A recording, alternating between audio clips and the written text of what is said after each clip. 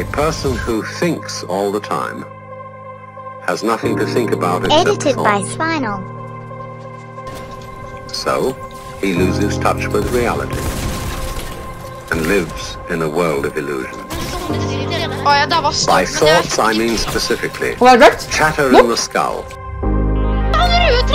perpetual and compulsive repetition of words, of reckoning and calculating. I'm not saying that thinking is bad. Like everything else, is useful in moderation. A good servant, but a bad master. And all so-called civilized peoples have increasingly become crazy and self-destructive because through excessive thinking they have lost touch with reality. That we say, we confuse science with the real world.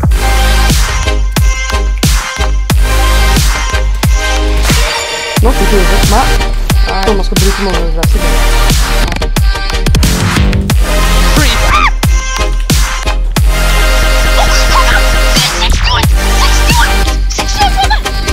This is the beginning of meditation.